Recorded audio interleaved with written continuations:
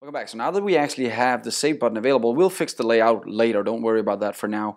We have a save button. Let's try and actually start creating inside our customer service. Remember, that's under the shared folder, right?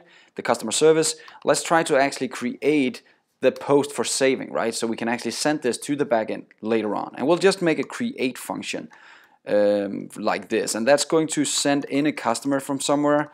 And that customer is going to be of the type customer, and we want to return just the customer that we just saved when we're done. So I'll just copy this down here. I don't need the colon there. Yeah, sorry, I do of course need that. And there we go. Now we've created a customer that we need to return when we're actually done here. So we're going to say return, just like we did earlier, this HTTP to use the HTTP client. And we're going to do a new line, and then we're going to post this time because we're going to create, right? Remember, that's how we set up the REST API in the other lessons. So now we're going to post a new customer. And what do we need to send? We pretty much just need to send the customer to the URL. So let's try and use the URL like this. That's all we need in here. And then we'll do a comma to actually send the actual customer we want to change. Not an M. Stop typing M. There we go. We'll send the customer like this, and then we're actually done. So the URL and then the object we want to send to the backend.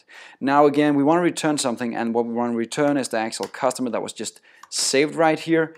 That needs to be returned to the system, and just with a capitalized C there. So again, this is pretty much the same thing that we built with the delete, with the get by ID, but now it's a post request returning an actual customer when we're done, sending something to the URL, right? And then we're actually sending the actual customer object that we want to create to that URL. So that's all we had to do. Now the service is actually ready to use. So now all we have to do is go up to our customer create right here and dependency inject that service. So I'm going in here, and we're going to, in the constructor of a customer create component, I'm going to add a new thing here, a private customer service, just like we also did a few times now. Customer service like this, and that's going to be of the type customer service. Oh man, my fingers are, I don't know what they're doing today. I think they want weekend because it's almost weekend. I think that's what they're all about. There we go. So now we have the customer service available, and now all we pretty much need to do is figure out in the save function how to use the customer service to actually save our user, because now we have it available. See you in the next lesson where we'll actually attack that. Have fun.